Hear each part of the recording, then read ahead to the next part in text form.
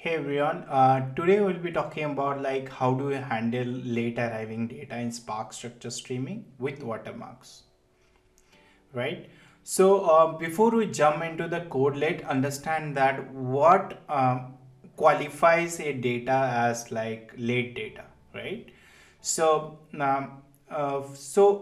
whenever we are working with some event time data, right? So it's very common to deal with late arriving data.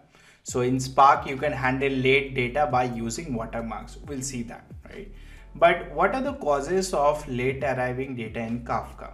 One, it could be network and producer delays like high notebook latency, resource contention, or retries in the producer can delay message delivery. Okay.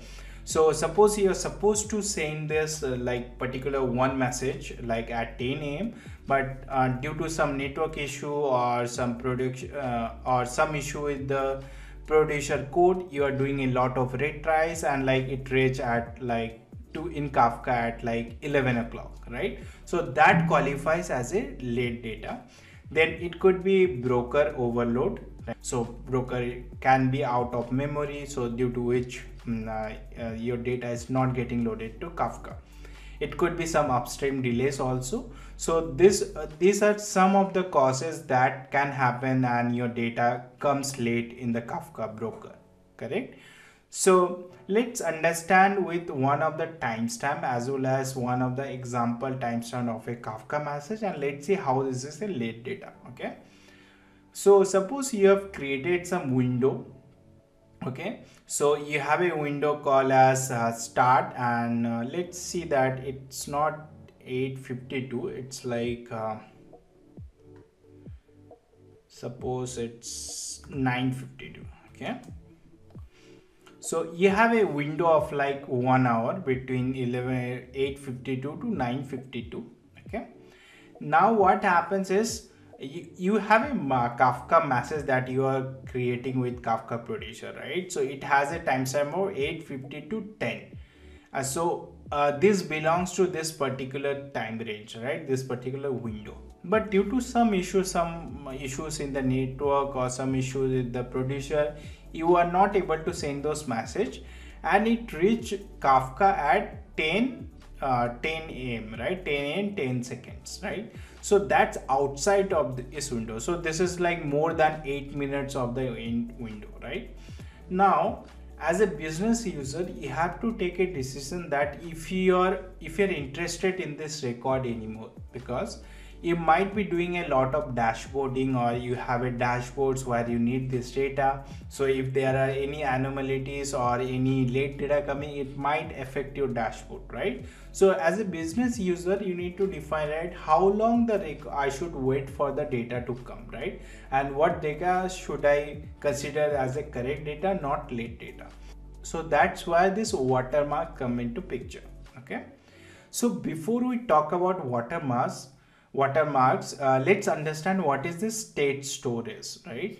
So what happens is the state store is a key value store used by Spark to persist and manage the state for each micro batch in a streaming query. This state is updated with each batch and saved for future use. Okay. So if you are doing any aggregation and if you are having different modes like append, update, or complete mode, it needs to store the intermediate result, right? That's why the state store comes into picture. Okay. So example use case, right? If you have a window aggregation, that's where you are going to use this state store. And how it works is first, it has like different steps. Your data is read and processed. Then it will query the existing state. Then it can update the state, like if there are any change in the state, and then it output the results, and then it persists the state also. So we have check this in our checkpoint tutorial, that why it stored the state in the checkpoint location. So that's how it works, right? What happens is this state file or state can grow infinitely, right? So if you're doing a lot of complete mode or output operations, so it can grow very huge, right? So you want to clean up this memory, because or else your Spark executors will run out of memory. You won't be able to process anything, right? So Spark automatically removes old state based on watermark, right, which defines when data is considered late and no longer affects the state. Okay, so I hope that you are able to understand what is this state store means and what is this late data. And now let's see like how do we define this watermark. Okay, so there are few configuration that you can use to see what's the current state store that it is using. So currently it is like a SDFS backend state store. Okay, but there is one more state store is, or that is a rocksdb in Spark structure streaming. So you can also choose this particular, this is faster than SDFS back state store. To set it, you can just do like state provide class, you can just provide that particular state store provider class here, right? So to define the watermarks, this is very simple. You have a like aggregate query. So this is the usual stuff like how you have been doing the aggregation, but you add a watermark. It means that, okay, I have a window of 20 seconds, okay, but I can wait for any data that is coming like 30 seconds late to that particular window, right? So this is what you define, and this 30-second is purely on your business needs, right? Like this is something that a business will take decision, like what is the late data, what is not a late data. Okay, so that's all it needs. And you can just write this write stream, and you can write it to some any other location, right?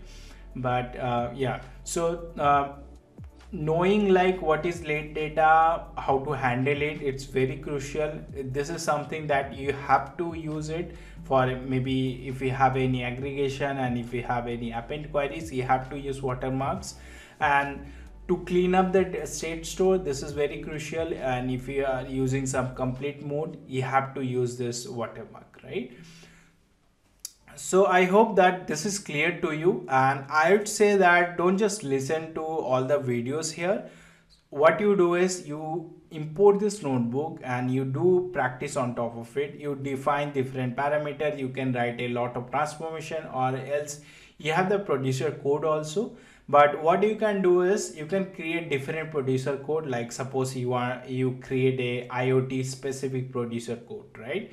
And where you are having like different IoT devices, you have like different IoT devices sending the data, then you process it, you find out different late data, and maybe you can create a producer which injects some late data, and you see that, okay, if this is that records is getting considered in my window or not.